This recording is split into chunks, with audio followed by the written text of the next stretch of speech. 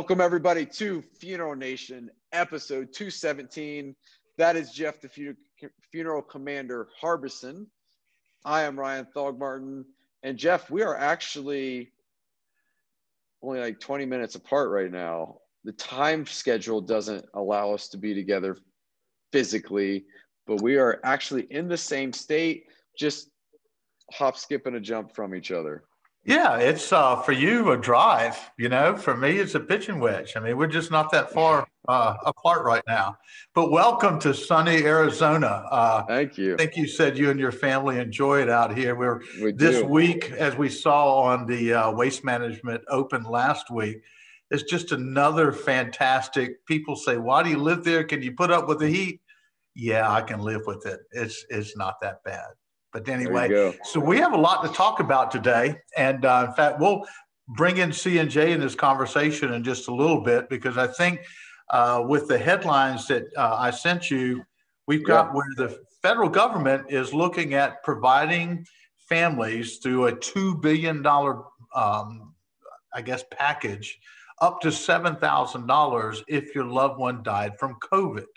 Mm-hmm. So, right at the get-go, what are some of your thoughts about that? I think it's a great idea. It's just interesting that the last time they had it was during a hurricane. So I guess this pandemic, follows along that line. But what are your thoughts on that? I mean, I think it's a good thing. I think it's beneficial. Obviously, with anything with the government, there's going to be some red tape. So, I mean, I think that if done properly, it could be extremely valuable for families. Obviously, you and I have some questions, but I mean, I think that it said low income families. So, really determining what that means. And then I also wonder, it said up to 7,000. So I'm guessing that you could apply. And if the funeral bill was $3,200, you're not going to get a full $7,000 to cover a $3,200 funeral bill. That's correct. And, this lends back to also, people are going to die anyhow. So the life insurance, et cetera, it's good in some respects, but on the other, people should be prepared anyhow. But we'll kind of leave that to the side. Here's a thought that I have is, it appears during this process that the families will be paid directly. Let's say they get $6,500 for their funeral because they had a $6,500 funeral bill. But the question is going to be, in my C&J and accounts receivable and cash flow expertise, what happens if the family had the funeral home let them go without paying? Why would the funeral home not get paid before having the funeral? That's my question.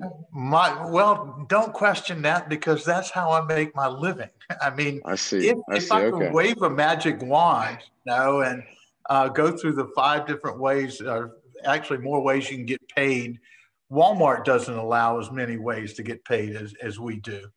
But now you're going to see, I bet, some funeral homes saying, well, go ahead, and when you get your $7,000, you'll pay us. That ain't going to happen. Right. That's right. Right? You'll be talking about it next year. It's the age-old question. And then, we go back to the first part of this conversation. Well, we weren't prepared for this. Okay, I'm sorry, but, we still have bills to pay, et cetera, et cetera. So it'll be interesting, to find out, how this is going to be administrated.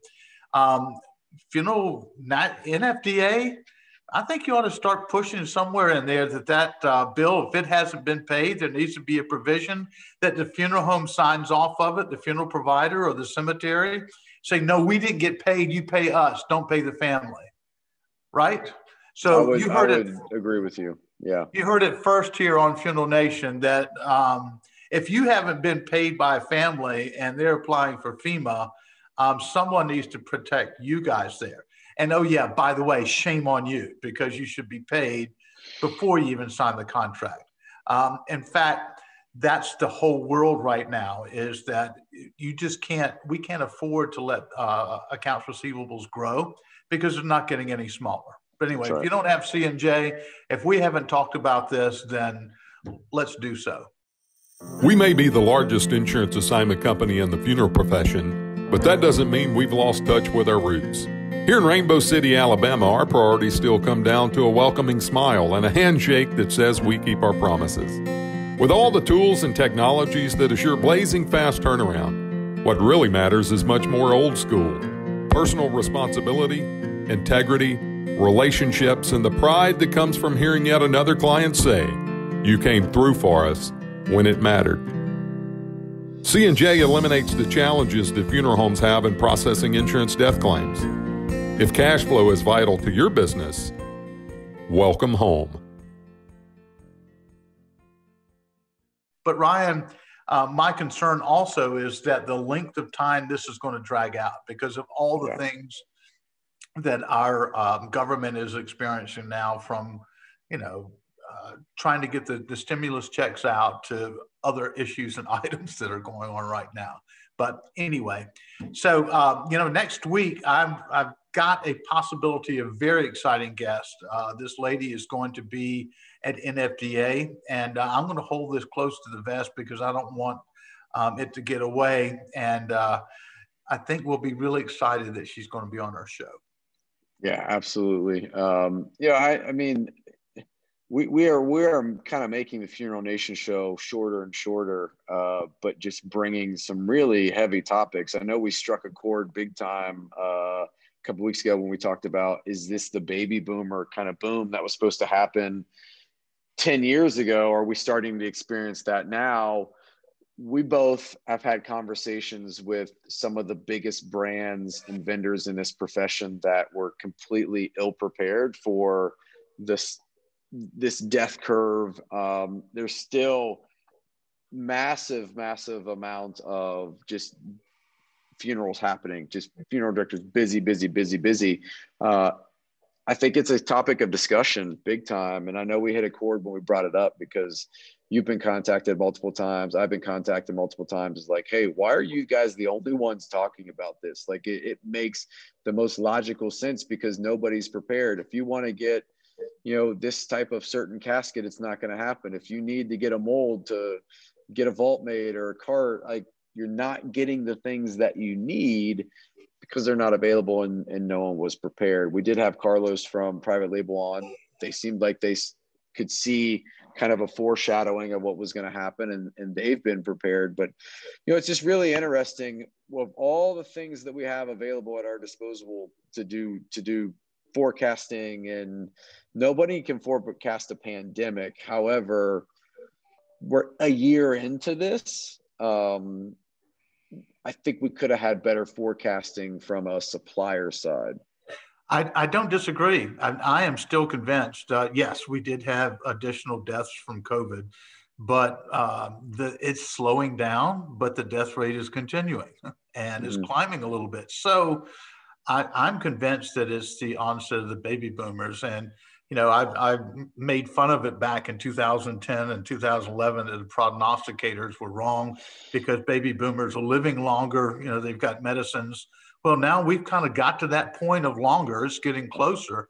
And I am convinced of the next 15 years, the business is going to be busier just from the sheer numbers of people dying and coming from that baby boomer generation. But what do we know? We're just, I don't know. We're just two talking heads. Yeah. It would be great to hear from a preneed company though, on what they're seeing on the preneed side. Are policies like kind of those forward deaths? Are they coming and being cashed in prior to what was expected? Has preneed picked up since the pandemic because it's been more at the forethought and more families have been thrust in situations unexpected? So just a lot of questions right now. There's a lot of important topics, and hopefully, fingers crossed, as we move forward through the year with hopefully in-person conferences and looking at ICCFA and NFDA, hopefully these are discussions and roundtable topics that are brought to the forefront, because we have to have some dialogue around this. We can't just go, it is what it is, and try to go about business as usual. Like, we've got to be able to make adjustments and be able to forecast and know what's happening. I hear you. And again, we had this conversation early on. No one else is having it. And so it'll be interesting when those numbers or that information comes out, whether our prediction or assumptions were true. But in any event, I look forward to seeing you here. And I'll swing by sometime. Just look for an orange convertible and the hair not moving. You'll know that's me. I like it. I thought about you today because I read a headline about a lady that used Gorilla Glue as hairspray. And I said, man, I wonder if that's what Jeff uses, because your hair is so perfectly positioned that it never moves. So well done. You know what? The stuff that I use can freeze scorpions. So I'll get you again just in case. All right. Well, appreciate you, man. Excited for next week's episode. So until next time, have a great effing week. Out here. Get your